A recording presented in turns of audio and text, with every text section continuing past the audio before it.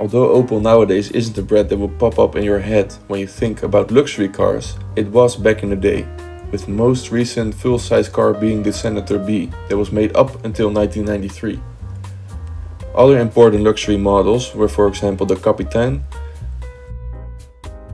Admiral and Diplomat, which were made in the 1960s and 1970s. Back in the late 1920s, when Opel wasn't a part of the American General Motors yet, Opel tended to make vehicles fitted within each segment, like the 4 PS for the smallest segment and the 15/60 PS for the upper segment with inline-6 engines in Opel's lineup in the 1920s. At the end of the 1920s, in 1928, Opel revealed its finest luxury cars made so far, the Opel Regent, or also known as the 24-110 PS. A new flagship of Opel positioned above the existing 6-cylinder segments. Opel was in with the 12/50 PS and the 15/60 PS. The Opel Regent was presented at the Internationale Automobielausstellung, or IAA, in Berlin in November 1928. This was a luxury vehicle powered by a 6-liter inline-8 engine, which produced 110 horsepower at 3200 RPM and 231 Nm at 2800 RPM. The engine was said to be based on a race car engine, and the car had a 3-speed manual gearbox, pushing the car to be a stated top speed of 100 km/h, or even 130 km/h with the switchable overdrive from Maybach, giving the car 2 effective reverse gears and 6 forward gears for an additional 1000 German marks. Consumption-wise, the car was a bit less fuel efficient than the competition, as the Horch used around 18 liters per 100 km, the Opel Regent used around 23 liters per 100 km and 0.7 liters of oil per 100 km.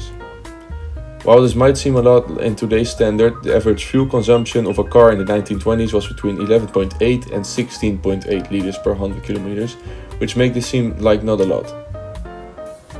The car had a weight of 2.2 tons, with the chassis alone weighing 1550 kilos, which had a wheelbase of 3.7 meters, making the car 5.4 meters in length and 1.83 meters in width.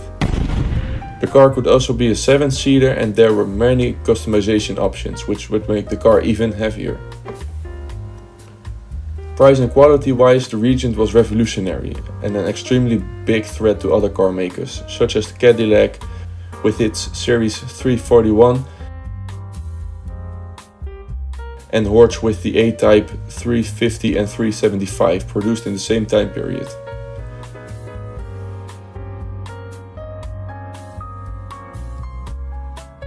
The Opel even started to compete with brands such as Rolls-Royce and Bugatti for less than half the price. As said earlier, the Regent was introduced in November 1928 with the starting price of 14,000 German marks, with a further 5,000 to 6,000 German marks for body and other options that people could choose from. At this point, the Regent could cost 10 times as much as Opel's smallest and cheapest vehicle, the 4 PS, which was later the Opel Kadett. The 7-seat touring Regent cost 18,500 German marks. The Roadster cost 19,000 German marks and the Pullman sedan cost 20,000 marks, which is equivalent to 84,800 euros in 2024.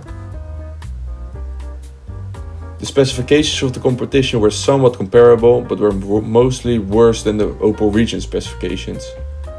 The Cadillac Series 341 was powered by a 5.6-liter inline-8 that produced 90 horsepower via a 3-speed manual gearbox. And the Horch models were powered by a 4-liter inline-8 producing 80 horsepower via a 4-speed manual gearbox. These models could reach speeds up to 100 km/h and was a bit bigger than the Regent, even though it was less powerful.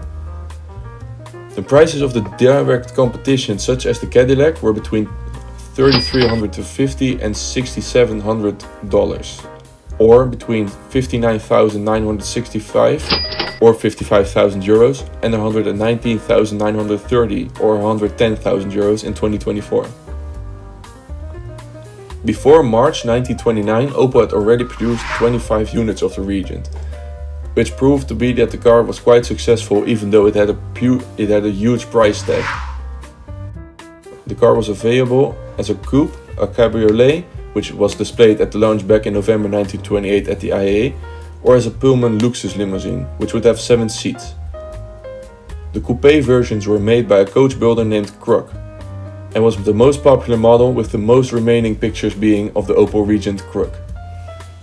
Just before Black Thursday, which was in October 1929, General Motors bought about 80% of Opel shares in March 1929 for an astonishing $33.35 million, or over $500 million in today's money. The main reason for this purchase was the rising fear of the difficult competition Opel would bring up to the American car brands General Motors had, such as Buick and Cadillac. After the purchase of 80% of the shares of Opel, General Motors wanted to completely vanish the Regent, so the impact the Regent had on the American cars would be as little as possible. They did this by first stopping the production of the Regent in 1929, leading to a production span of less than a year for the Regent. After this, General Motors bought back the already purchased Regent from customers for the same price they were sold for, leading to no fleeing Regents left.